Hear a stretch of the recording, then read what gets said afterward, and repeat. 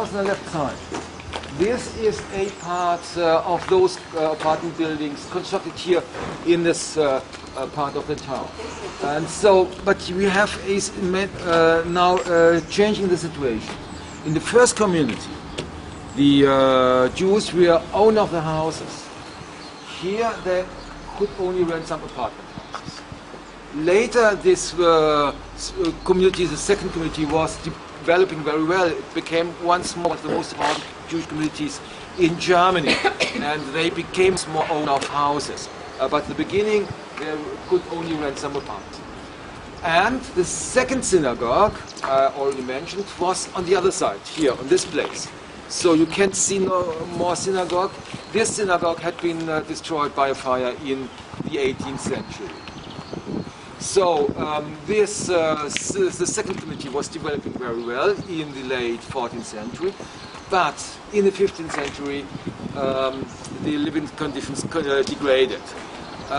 Now the Jews had to wear those symbols I was talking about, the yellow soldiers had.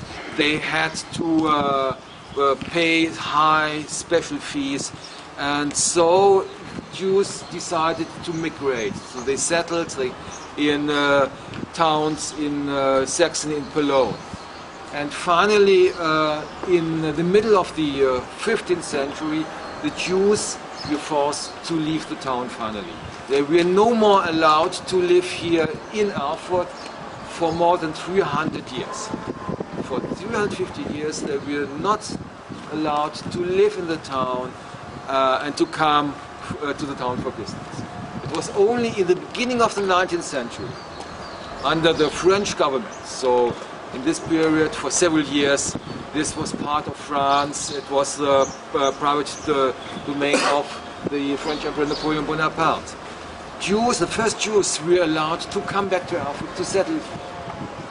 And so in 1816, Erfurt became part of Prussia. And so the Prussian administration too allowed the Jews to settle in the town. And this was against oppositions of the people of Erfurt, because there was widespread anti-Judaism, which was changing later in the 19th century to anti-Semitism. And so they didn't want the Jews to have them here. Who forbade? The merchants, mainly the merchants living in the town, because once more they feared the rivalry, the competition of the Jewish merchants.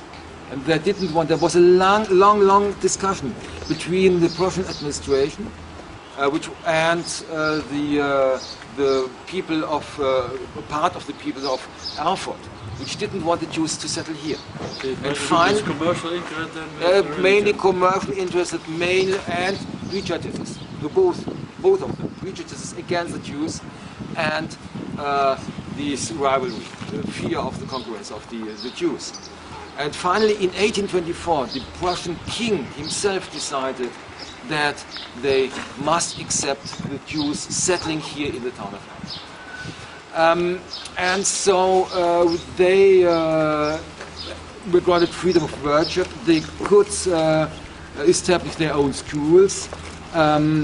They could construct a new synagogue, and we're standing just in front of this new synagogue. It's the third synagogue constructed in the town in 1838, 1839. And this synagogue was used till the end of the 19th century.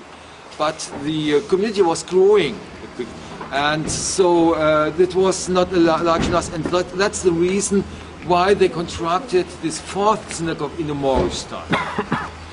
Today, this synagogue, this old synagogue, which was used for a long time as a storehouse, and there had been apartments inside.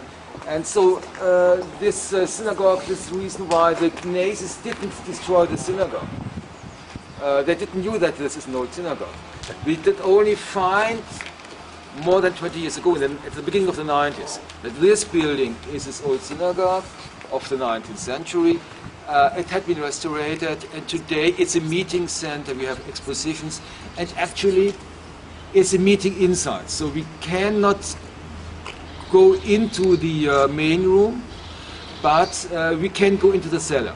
And let's go there.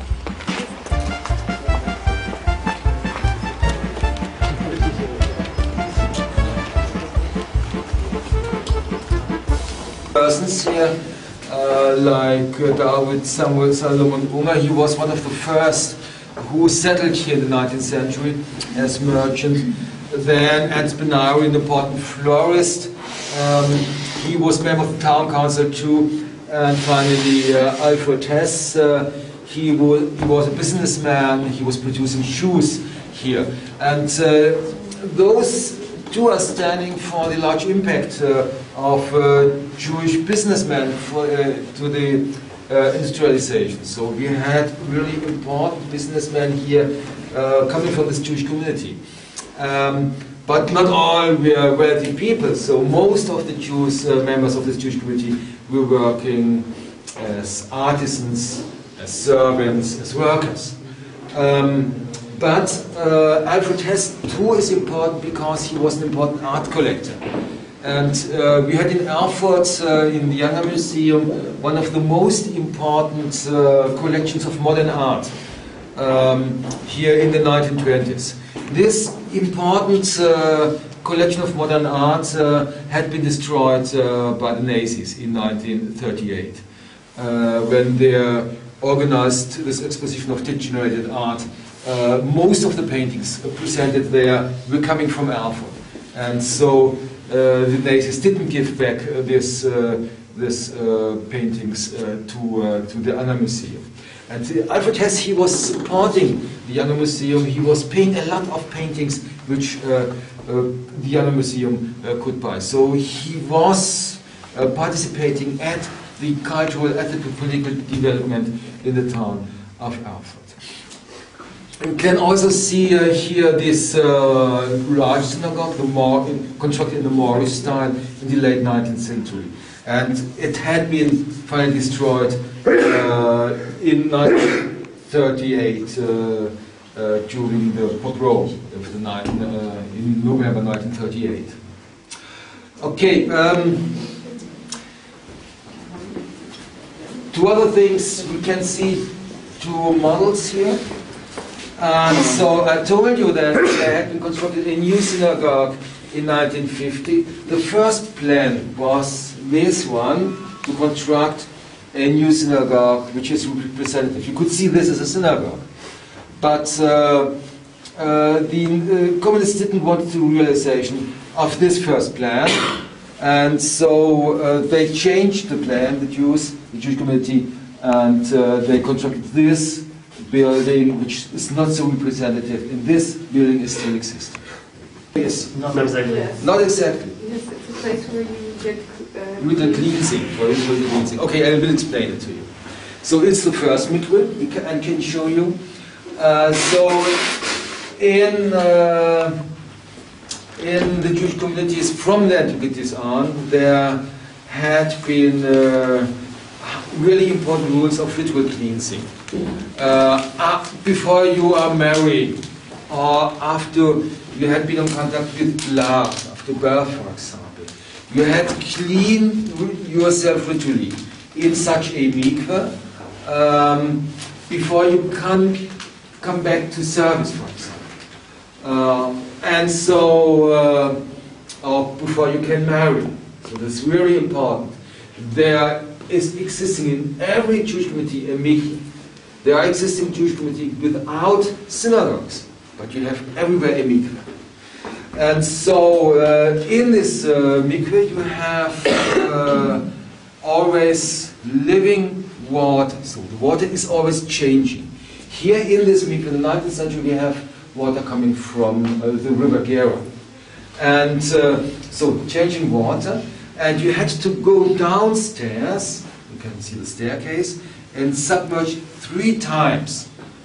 And then you had been cleansed ritually, and you can go back to the service, or you can marry, and so on. This is really one important thing. This is one mikveh we have, and we have another medieval mikveh found some years ago nearby, and we can go now there to this medieval mikveh, which is really important.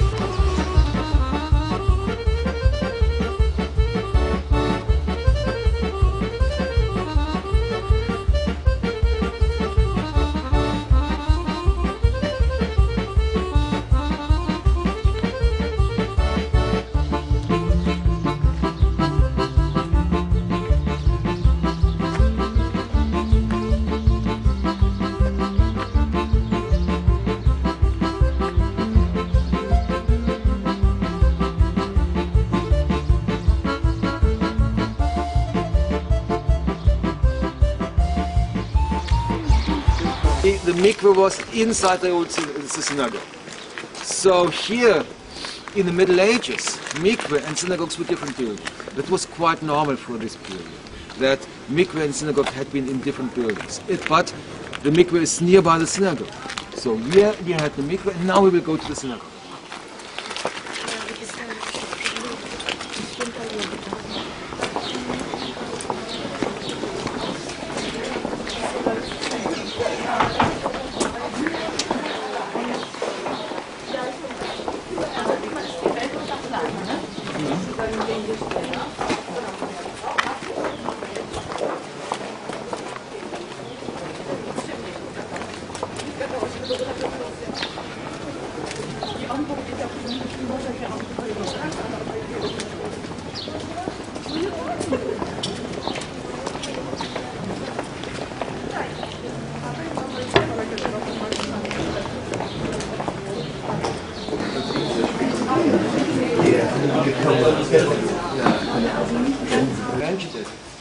Was constructed in the end of the 11th century.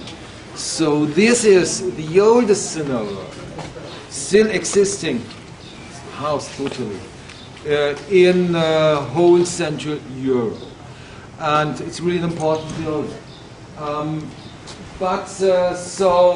When this building is a synagogue, we did find 20 years ago when a historian analyzed this building, it was totally forgotten that this is the old synagogue.